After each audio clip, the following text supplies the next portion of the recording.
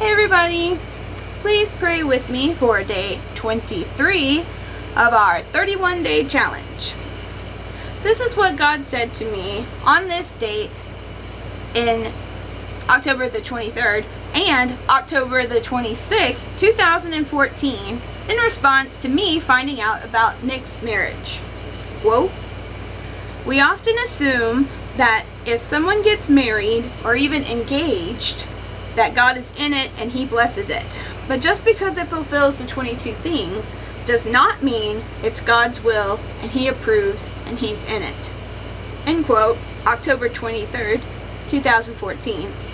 And quote, "When the Israelites saw people living in Canaan, that didn't mean that Canaan belonged to those people." End quote, October 26th, 2014. Please pray with me. Dear God, thank you for answering me when I was lost and crying out to you. Thank you for not abandoning your promise just because Nick made a wrong decision.